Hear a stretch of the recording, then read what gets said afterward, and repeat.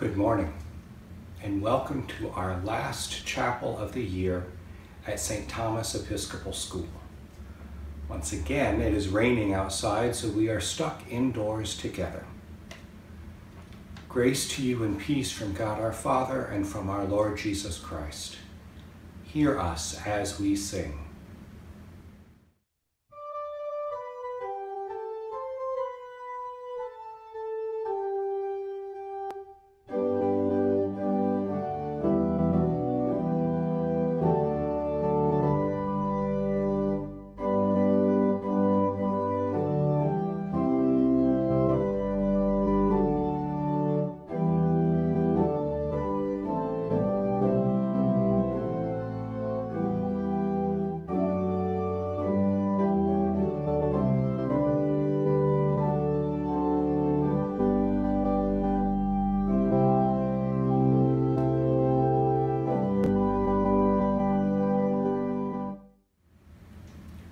Lord, open our lips. Glory to the Father, and to the Son, and to the Holy Spirit, as it was in the beginning, is now, and will be forever. Amen. Our opening hymn is number 711, Seek Ye First the Kingdom of God.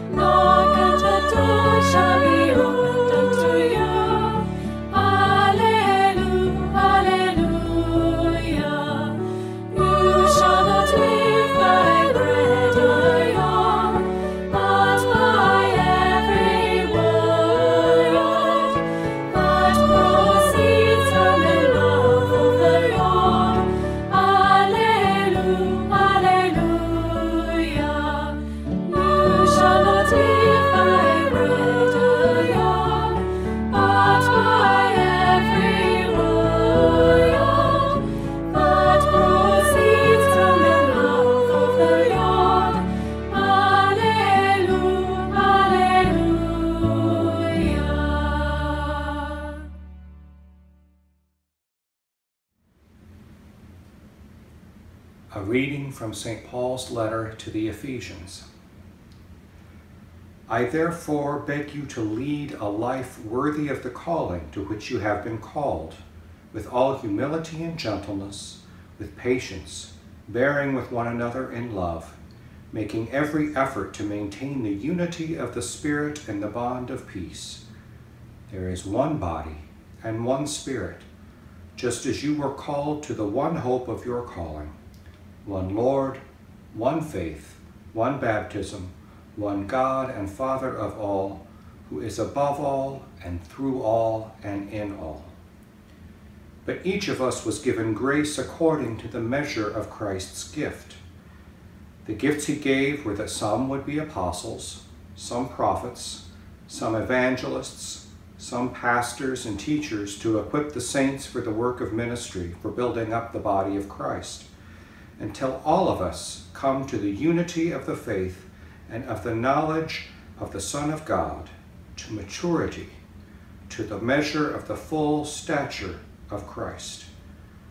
We must no longer be children tossed to and fro and blown about by every wind of doctrine, by people's trickery, by their craftiness and deceitful scheming.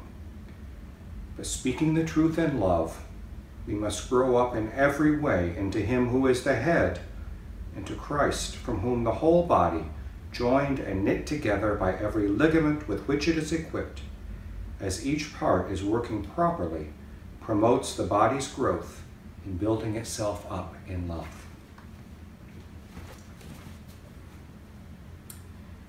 Now, you probably had not remembered that this was the last week of school, am I right? Of course you remembered it's the last week of school. We've all been excited about this for a while, especially this year when the second part of our semester has been so strange, with all of us staying home, with all of us having school at home, with our parents helping, and just watching our teachers on the screen. But I think this is a really good reading for the end of the school year.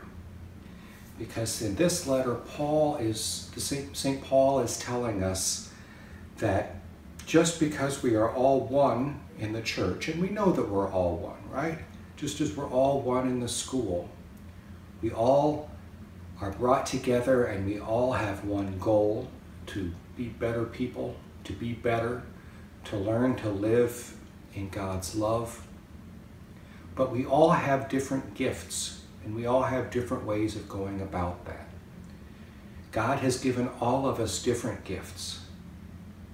We can't all be teachers, because then who would be the students? We can't all be preachers, because then who would be sitting in the pews to listen? Everybody has been given different gifts from God.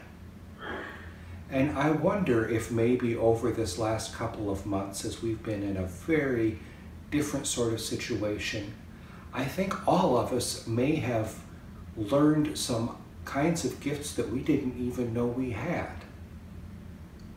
Maybe you learned over this time that you have a gift for making people happy, for making people calm, for making people laugh a little bit in this time when some people are very scared. Maybe you learned that you have a gift for being very organized and making sure that we all do the things that we're supposed to do during the day, when maybe all of the usual markers aren't there, when we don't know when things begin and end. Maybe you discovered that you have a gift for teaching yourself, that you could not only teach yourself, but maybe if you have little brothers or sisters, that you were helpful at teaching them. Maybe when it came to some subjects, you could even teach your mom or your dad a little bit about them. We all have different gifts, and a big part of growing up is learning what gifts God has given us and deciding what it is we're going to do with those gifts. Some of you are graduating and leaving St. Thomas, and we wish you all the best, and I wish you all blessings as you go forward. And many of you are going to different places. You're going on to different middle schools. You're going to have different teachers. Even the ones of us who are staying at St. Thomas are going to have new experiences next year. We're going to learn different things. We're going to learn in different ways. And I would invite each of us to keep our eyes open and pay attention for the gifts that God has given us. Pay attention to the things that we can do that nobody else can do. And not pay so much attention to those things that maybe we aren't as good at as some other people. Not everybody can be the best at everything. And each of us has been given gifts that are important for building up the church and building up the school and making the world a better place. So I would encourage you, as we go forward through the summer and into the next school year, to think about your gifts. Think about the things that God has put in you to serve the world. Amen. Now let's continue with our prayers. The Lord be with you. Let us pray together our Lord's Prayer. Our Father, who art in heaven, hallowed be thy name. Thy kingdom come, thy will be done on earth as it is in heaven. Give us this day our daily bread, and forgive us our trespasses as we forgive those who trespass against us. And lead us not into temptation, but deliver us from evil. For thine is the kingdom, and the power, and the glory, forever and ever. Amen. Let's say together the prayer of St. Francis. Lord, make us instruments of your peace. Where there is hatred, let us sow love. Where there is injury, pardon. Where there is doubt, faith. Where there is despair, hope. Where there is darkness, light. Where there is sadness, joy. Grant that we may not so much seek to be consoled as to console, to be understood as to understand, to be loved as to love. For it is in giving that we receive, it is in pardoning that we are pardoned, and it is in dying that we are raised to eternal life. Amen. Now let us say together our school prayer. Heavenly Father, hear our prayer. Keep us in thy loving care. Guide us through the livelong day, in our work and in our play. Keep us pure and sweet and true in everything we say and do. Amen. May the peace of God, which passes all understanding, keep your hearts and minds in the knowledge and love of God and of his Son, Jesus Christ our Lord. And the blessing of God Almighty, the Father, the Son, and the Holy Spirit be among you now and remain with you always. Amen. Our closing hymn is number 293, I Sing a Song of the Saints of God. And I want you to think about the way that God may be calling you to be a saint.